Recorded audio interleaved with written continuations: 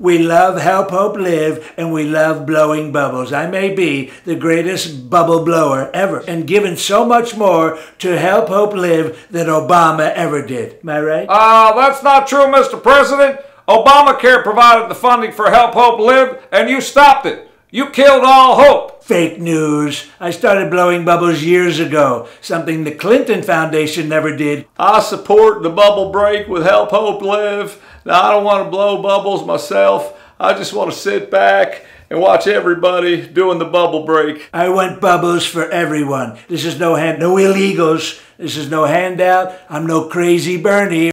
I want bubbles for everyone. As it stands now, 99% of all bubbles are being blown by the richest 2% of all Americans. By the way, we even brought bubbles to North Korea, okay? Not even George W. Bush was able to do that. I want to support bubble break.